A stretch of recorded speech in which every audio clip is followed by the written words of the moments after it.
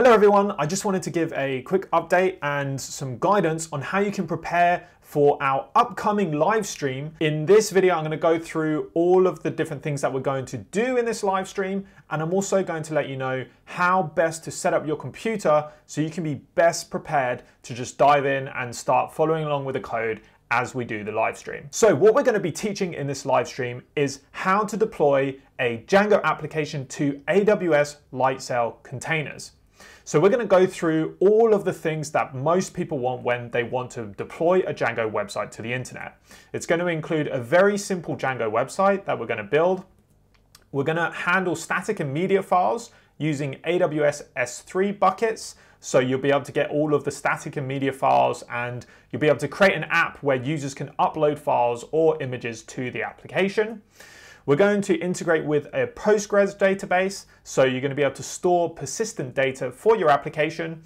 And we're also going to enable and test out the Django admin. So you're going to get all of the main features that you would need when you're deploying a Django app. So before the stream, I recommend you prepare the following. So the first thing is sign up for an AWS account.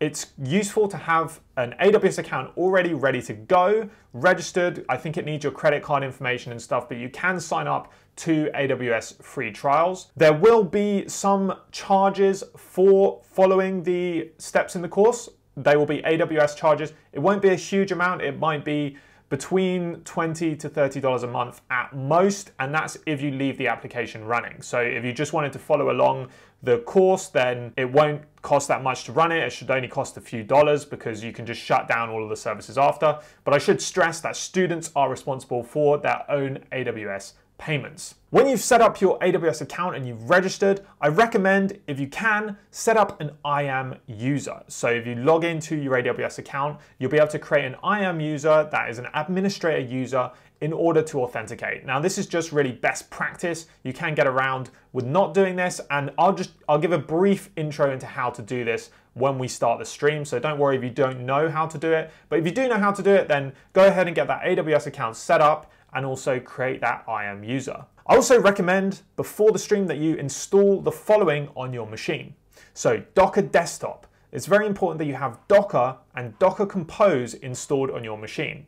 Now, there are various ways to do this. The easiest way is to use Docker Desktop, which you can download from the Docker website, and it is free for personal use. There are other ways to install it, like the Kolima for Mac OS.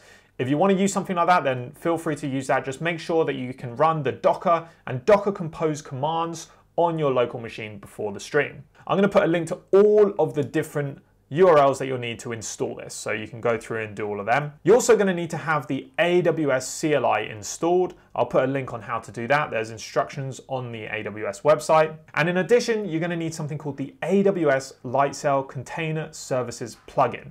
So this is a plugin that you can install into the AWS CLI that lets you push containers, or push images, I should say, up to AWS Lightsail. So you're going to want to have that installed. Again, I'll put all of the links in the live stream description. You're also going to want to have some way to authenticate with AWS. I recommend using AWS Vault, which is an open source tool provided by 99 Designs, and this is a really useful tool for authenticating with your AWS IAM user.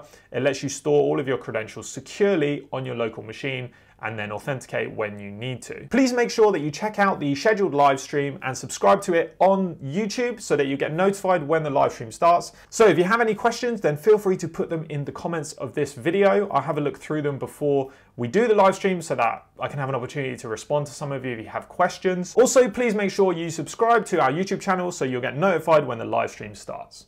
Thanks a lot for watching, and I'll see you in the live stream.